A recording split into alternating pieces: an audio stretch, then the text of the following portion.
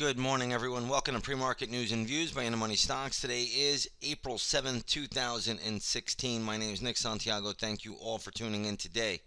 All right, looking at the S&P 500 E-mini futures here, you're going to see that the futures are trading down about 11 points to 20.49 per contract. Yesterday, the markets did have a pretty big rally. Today, they are giving some of that back ahead of the opening bell. We'll see how this market plays out. Again, I've been telling everyone that with the light volume, it seems like it's very easy for the markets to push their way right back up. And we have seen extremely light volume really since the beginning of March. So again, markets have not really showed any kind of volatility with any volume behind it. Any down move has really been accompanied by very, very light volume, and that tells us it's a dull tape. So we'll see if today's little gap down is meaningful, or does the market just move right back up toward the highs? All right, let's look at some stocks in the news. We're going to start with VRX. A lot of you know this company here. This is Valiant Pharmaceuticals, Bill Ackman's big position. Stock right now is trading at $36.28. Looks like the company did announce or is going to do a restructuring. Again, we could care less about the news. What we care about are the levels. And right now the stock is not giving me a great read, but it is up ahead of the opening bell. So we'll see where it goes there. And we'll watch this one once the opening bell rings for pattern. But there's not a lot we could do with it here with the big giant fall that it's had.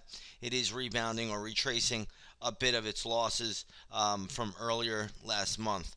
All right, let's take a look at Wynn Resorts. That was upgraded. And you're going to see here that the stock is trading at $95 a share. Again, I don't know if there's a whole lot of upside here, but if it gets to $100, Wynn Resorts is probably a short.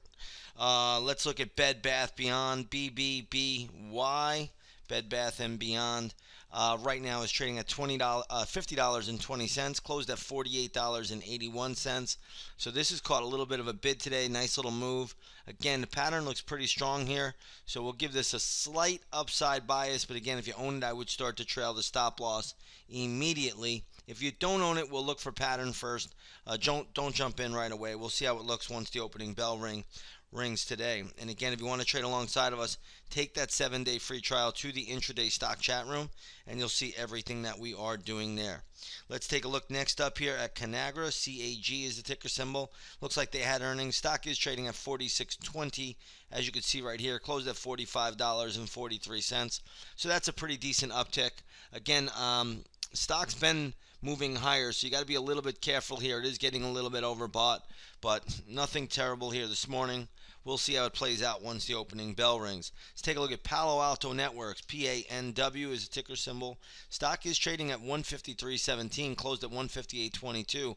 So I'm not sure what's causing the drop here, but this is a decent little gap down this morning. There's no volume behind it, so maybe it recovers quickly. Maybe it's an erroneous print. But something to keep an eye out for once the opening bell rings. This is a stock that we do play very, very often in the intraday stock chat room. Let's move over now to CarMax. CMX is the ticker symbol here. I typed that wrong. We'll go back to that one. Let's go to Skechers, SKX. And what you're going to see here is that Skechers right now is trading around $27.85, closed at $28.41. So this is trading down a little bit. I'm not sure exactly what the news is here. I don't know if there's a whole lot of downside here, but there's still a fair amount of support at 25 if it does get there. But let's look at it once we see that happen. Let's go back to CarMax. KMX is the ticker symbol there. And you're going to see the stock is trading decently higher at $54.34. It traded yesterday at the close at $53.29. So you got a nice little jump here. There should be some resistance in this general area. And then after this, really the big resistance would be around $58.30, but that's still quite a bit away. So we'll look at that one again when it gets there. I want to take a look at HOG today, which is Harley Davidson. This did receive a downgrade, but I don't think there's a whole lot of downside from here. If it does get down to $43, that would be an excellent support level. I'm not even sure we'll see that, but again, keep that on the radar today. Let's take a look at Deutsche Bank. Europe is slightly lower. Deutsche Bank right now is trading at $15.88, closed at $16.16. Again, European bank stocks just continue to look horrible.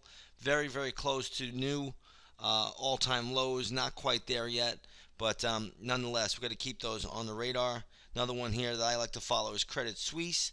That is trading at $13.39, closed at $13.48, so no big deal there. Looking over at the gold market today, you're going to see gold futures are soaring. They are trading higher by $16.70 to $1,240 an ounce. Let's go over to the GLD. See, the GLD today is trading at $118.40. Good little pop there. I still think gold is in a range, but nonetheless, we are getting a little bit of a bid ahead of the opening bell today.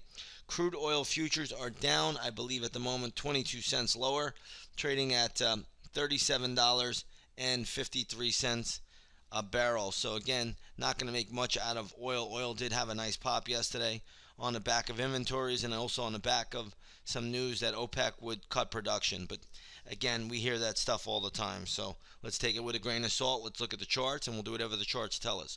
Futures are down $9.25 right now to $20.51 per contract, and we'll see how this market plays out. Again, if you want to trade alongside of us, take a 7-day free trial to the intraday stock chat room. We're having a great 2016, and you'll see everything that we are doing in there. You can trade right alongside of us.